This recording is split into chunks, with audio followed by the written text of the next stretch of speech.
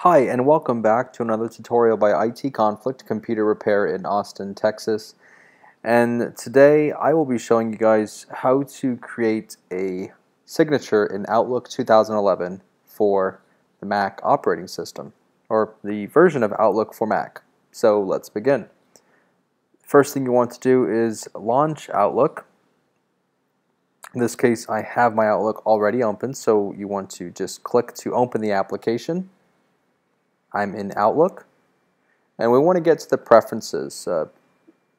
So to get to preferences, you want to click on Outlook up top, click Preferences, and then under Email, click Signatures. So to add a new signature, you want to hit the plus sign, and let's name our signature. So I'm going to double click here and just name it New Signature. Of course, you can name it whatever you'd like.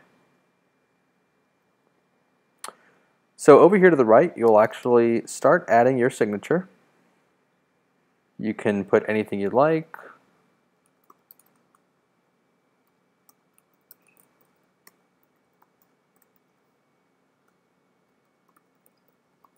Of course, your business information. Now the trick is, if you want to add an image, the way you would do that is, let me see if I have an image just available on the fly here. Let me get one of the logos. So if you wanted to add an image to this, all you would do, and this is so simple, is just click and drag the image right into the signature. I think you can resize the image. If not, you'll have to resize it in a different application like Adobe or a Mac-specific software, Mac-specific image editing software. But in this case, I'm just going to leave it just like that. To save the image, to save the signature, you should be able to click out of it, check mark it to use it, and you're done. Very simple. Click on Default Signatures. You'll see my accounts. I can set the new signature to be my default, or I can go back to the standard, which is the one I was currently using. This is my standard signature, by the way. And this is my new signature that I just created. So I'm going to go ahead and delete this signature. And it's as simple as that. If you guys have any questions or concerns, please leave them in the comments section of youtube.com/itconflict.